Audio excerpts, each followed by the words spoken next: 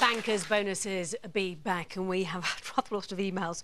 Adam Boo from Wolverhampton says, I don't believe they deserve the bonuses. They got us into the weekend, and after about 2 hours and talking, I kind of tuned out because I thought I can't really concentrate. And Actually, I saw a report that... Part of the country, a long way from bus routes, right? You can get on. You could ever. I'd ever the guy. Look, I tell you what.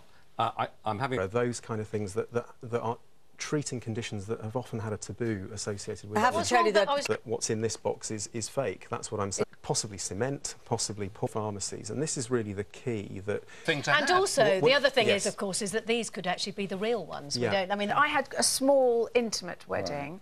I didn't invite the magazines. The tuna burgers before I came here, that's not a lie. Did you bring them in to us, for goodness sake? No, We haven't had any lunch.